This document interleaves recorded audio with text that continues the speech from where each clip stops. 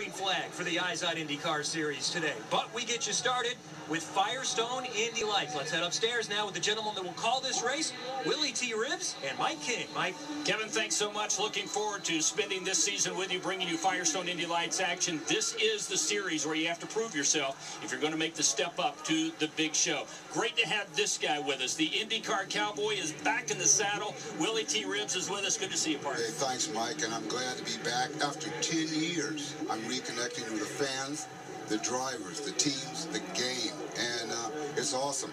And I'm connecting with 15 drivers out there today, young drivers.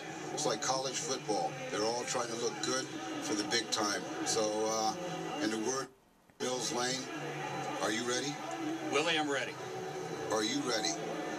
Well, then let's get it on. Well, we're going to get it on today on a beautiful road course. No doubt. Be there at the end is the biggest thing. You talk about learning in this series. Best of luck today. Second race, long way to go, but coming off a big win in St. Petersburg. Josef Newguarden will roll off 7th. Thanks so much. Pit lane. Here's a look at the start from on board with Connor Daly as we head into turn number 1. Right, and Connor got the block. I mean, look at yeah, they're forced off the track. Yeah, those 18-year-olds are rough on each other. Carboni, as he mentioned, his teammate from Sam Smoot Motorsports made the contact with the Gary Airy number 7 car. So boom, just like that, from 4 entries down to 2 for Sam Schmidt. Well, and Sam's got a strong field. Even I mean, you got well, Josef Newguarden wound up cutting down a tire, so he's going to have to come from the back.